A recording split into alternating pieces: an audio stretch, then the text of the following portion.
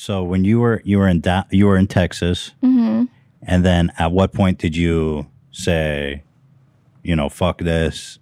I know you joined the Army. Was that to get away from the situation with your dad? So my brother decided to join the Navy, and that he was like, so when you join the military, you have to wait like a certain time to get into it. What do you mean? So there's like a waiting time. So you enlist, and they're like, okay, so in 3 months you leave. Got it. Called. So when we were in Texas, he was basically just waiting for his And did your time. stepdad know that he had enrolled? And was he trying to get him to stop, or was he fine with it? No, he was fine with it. Yeah. And so me, of course, I didn't know what else I would do except for college or join the military. So yeah, I decided to join the Navy. And yeah, at first I was scared, but I was like, this is like the only way. This is my only way out. And I have to do it. And your stepdad, your stepmom they didn't care. They're like, that this is a good path for you? Funny, because the day I left for boot camp, my parents couldn't even drive me to the the last words from my stepdad was, "Don't ever come back here. This is not your home." Really? Yeah.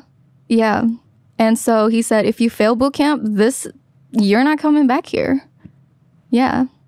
So he just basically said. And your stepmom co-signed that? She was like, all good? I think she didn't really said goodbye to me. I don't know if she was sad or something, but she was just like, okay. Yeah. But that is just so cruel. But I can see you probably don't even consider them your family, really. Just like these weird people that you lived with growing up. Yeah. Gosh.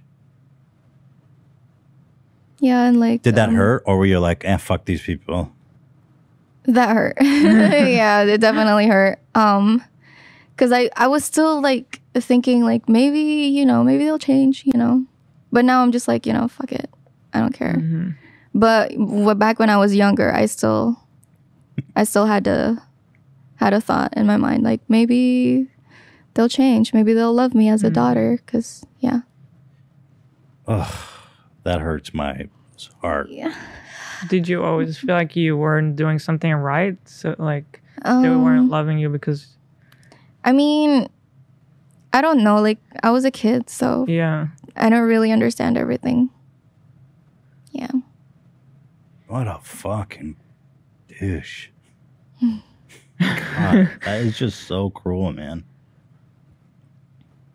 So you were like taking like an Uber or something or getting a ride with somebody? It was my recruiter who... Your recruiter had to come and pick you up? And he told you that on the way out? Yeah. While my recruiter was waiting outside. So you joined the Navy at 18, I'm presuming.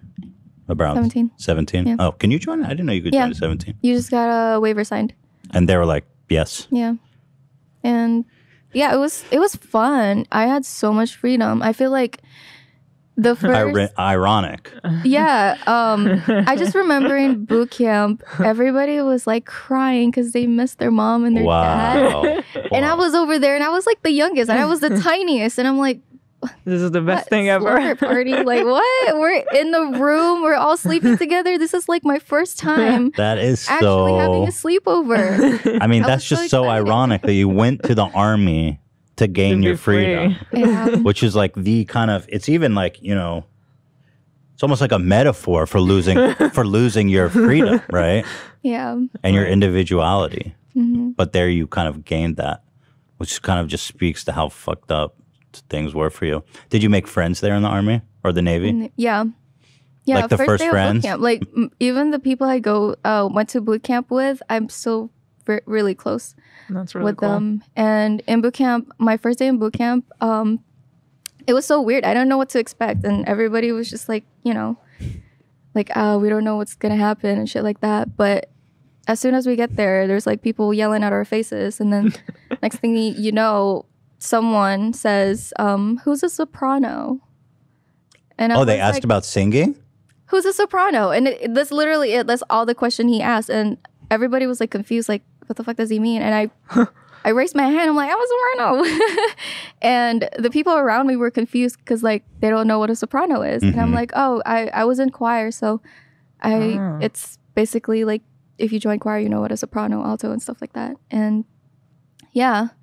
And he was like, okay, everybody that raised their hands, let's go to another room. And they took us in another room, and he basically said, okay, so this division, you guys are going to be a musical division. What? And you will be performing in boot camp graduations. Since when does the Navy have a musical department? I mean, it's for boot camp, like graduation, like ceremony. So when someone, you know, those people that hold the flag? Right. Yeah, so that's basically us and people who play the trumpet. So it's like almost like, God, that's just amazing how, you know, immediately you're making friends, you're singing. Yeah. And there's other people that was good at singing with me, and I met people that knew how to play the trumpet. And like the people that were spinning the rifles and stuff. Pretty cool to watch them like practice that. But wow, it was fun because 6 days of the week we go through like rough training and stuff. And on the 7th day, like every Sunday, we just get to practice for like a boot camp graduation. So it was fun. It was just like a whole day of me singing, memorizing songs and stuff.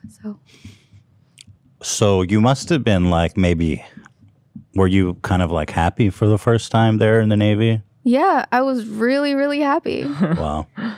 And there were days where people would receive mail, like letters and stuff. And I would only get one. It's from my brother. And everybody's like, wow, you got a letter. I'm like, yeah, it's from my brother. And all of them were just like, they have like a whole box of like goodies, and I have a fucking letter. But yeah, it's funny. It's nice of your brother. Yeah. He sent you a letter. What a guy. How does it work? Do you go back home every like every month or something? Or no, you just go? Boot camp is like 3 months. And you can't do anything. You can't go, you can't even go like on Facebook or anything. Like no computer, anything like that. Just training. Yeah. And then after that, then you get to take leave and meet your family. So what did you do during leave? I didn't take it. You just stayed on the base? Yeah, on our graduation. So I had to perform, you know, like choir and stuff. Everybody's parents were like waiting for everybody. Same story, and, like the talent shows. Yeah. And it was time for us to leave. And I was like, fuck, I don't have anybody to hang out with. So it was that day after graduation, you get to go on dinner with your family or your friends that visit you. But I didn't have anybody. So one of my good friends decided, oh, yeah, you can come with us. Yeah. She was super sweet. So you went with her family? Yeah, her mom was super sweet. I love her. Yeah.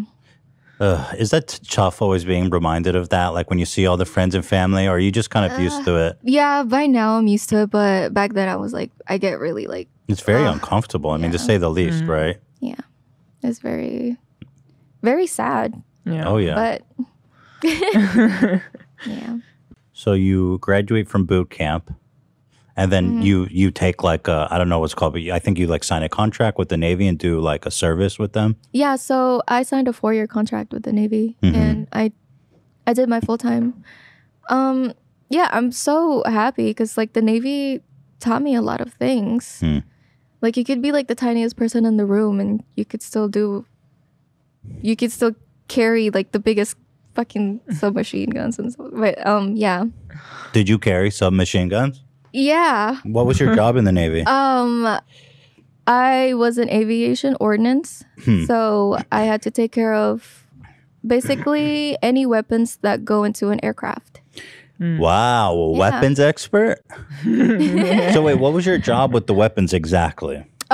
We take them apart and then we clean them. The and then big ass like helicopter guns? Yeah. Whoa. Oh, wow. And then we put them back together and then we make sure they work for when the air crew or pilot decide to use them. And yeah, I also took care of like rockets and Dude, that's crazy. yeah.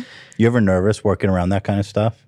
for the first time, I was really nervous because I'm like, oh my gosh, how if I drop this? Like, I don't want to. Like a big ass rocket or something? Yeah. What the hell? And they used to make fun of me because like half of the things I would carry is like Your my size. size. So like, they would always make fun of me because I would always carry this. You guys know like a Gao 21. It's like a machine gun. Okay, let me pull up a picture. I want to see what that looks like. It's Yeah, called a so- Gao 21. Yeah. How do you spell it? GAU 21. And it's like Minigun. taller than me. So this was something that was on a helicopter. Like Yeah, it's for a okay, helicopter. here it is. Bro, what the fuck? Look at the my size of this God. thing. Yeah, so they would let me carry this, and this is like 90 pounds. It's like Oh my Why they do that to you? Or they're just like, fuck it, everyone's supposed to weight around here? they think it's funny, but Oh, I they're still just messing do with it. you? But I still do it. I'm like, yeah, I fucking got this. I might be tiny, but I fucking got it, you know. But And so were you on a boat? yeah, I was How on was the that? ship, and it was hard. At first, I had like motion sickness and stuff. Oh, being on a I'd be boat like all the carrying this gun. I would put this in my shoulder and like go through like a flight of stairs, and the boat would be moving. And yeah, it taught me a lot of courage. Oh god, Yeah. that's hard work, man. And it would be raining, so sometimes it would be really slippery. Wow.